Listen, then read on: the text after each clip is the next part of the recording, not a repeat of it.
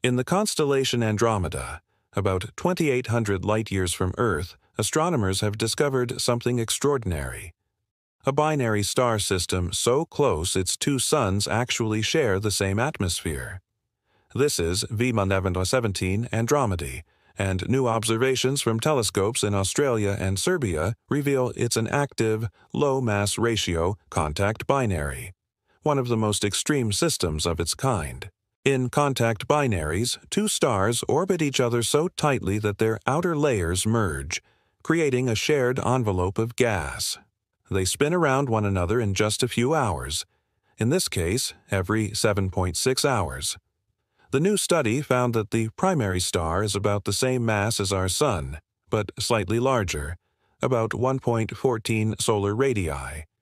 Its companion, tiny by comparison, only 0.2 times the mass of the Sun.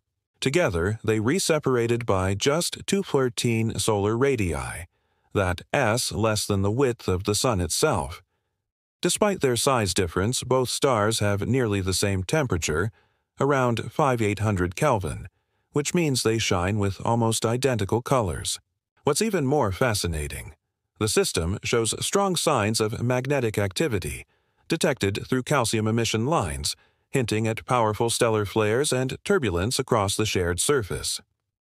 However, unlike many contact binaries, V717 Andromeda doesn't show the O-Connell effect, a common asymmetry in light curves caused by stellar spots or hot regions.